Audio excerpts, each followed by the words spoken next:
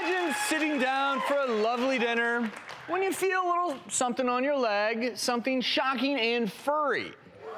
Yes, you are looking at a rat running up a man's leg in a restaurant. Oh my gosh. He was able to remove the rat with the help of the restaurant staff.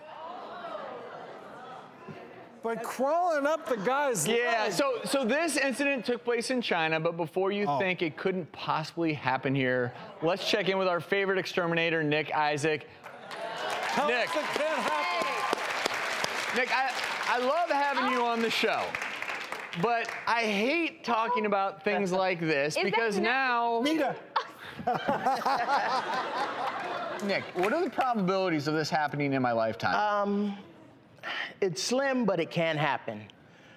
What that was a fight or flight, and it saw those pants legs, and it looked like a Tom and Jerry rat hole. It looked aggressive, but you're saying the rat was just trying to hide, it was trying to get away. They don't want to come in contact with us because what'll happen to that rat is what's going to happen. It's going to get killed. I imagine that rats are much more common in restaurants than we realize, even if they're not crawling up our pant legs. Yeah, they are. Restaurants are high traffic.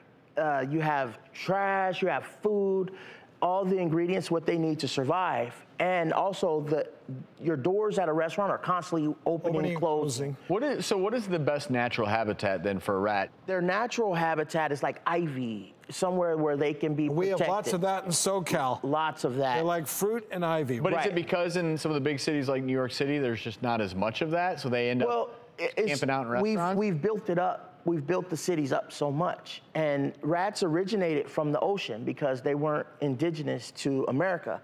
So these ocean cities are cities closer to water, or where you're going to have a much greater population. New York, perfect. The docks, the ships coming in, perfect.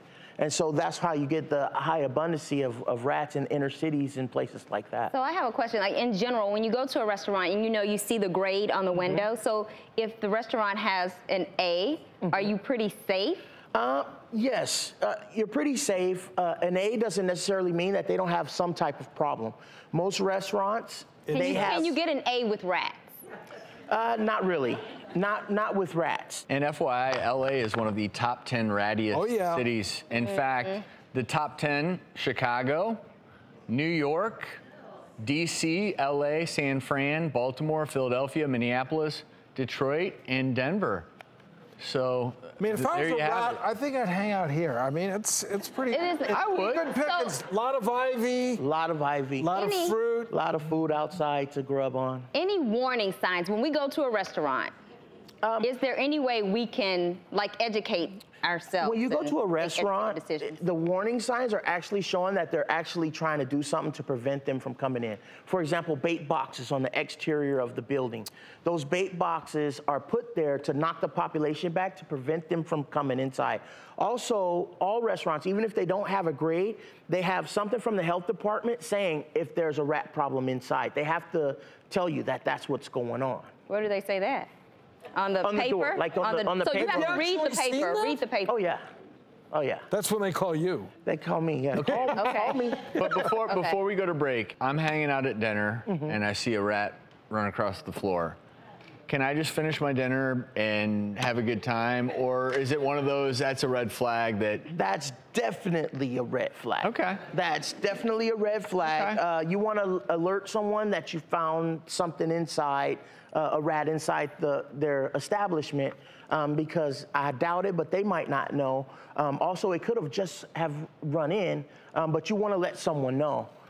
And also, if you get bit, if a rat goes up your leg and scratches and bites you. Thank God he stopped at the knee. Could you imagine? That's what I was thinking. You know, Nick, we always appreciate you coming on and giving us these wonderful tips.